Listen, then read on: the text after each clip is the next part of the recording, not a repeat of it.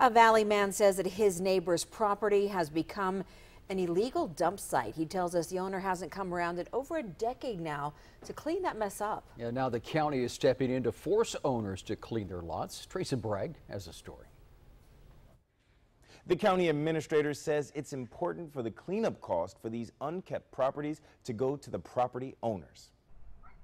Sure, the dream of our life, to have a place to live. Leonardo Olguin and his wife bought this Resaca side property decades ago. Several years later, they were forced to move to San Antonio for work. A month ago, they returned to the property and found this. Their home was looted and their neighbor's property had become an illegal dump site. Olguin says that dump is creating an unhealthy situation. Yeah, there's all kinds of vermin, there's possums, there's rats, there's snakes, a bunch of rats.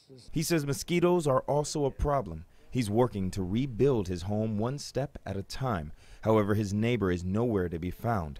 The director of Cameron County's Environmental Health Department, Gustavo Olivares, says Olguin's next step should be filing a complaint with his office. Then once we determine the violations and we conduct our assessment, then we will send a certified letter to the property owner advising them of the violations. Olivares says property owners then have 30 days to fix the violations. If they don't respond, they are sent a citation to appear in court and ordered to pay a fine. Cameron County's Administrator David Garcia tells us if the county is unable to contact the property owner, the county will decide on a case-by-case basis to clean the property at the property owner's expense. Picking up brush, whatever it may be, collecting tires, we document all that, and we make sure that we put a cost to it, and then we work with our legal department to issue a lien on that property. Garcia explains when a property owner returns to claim their property, the lien must be paid before they can receive a clear property title.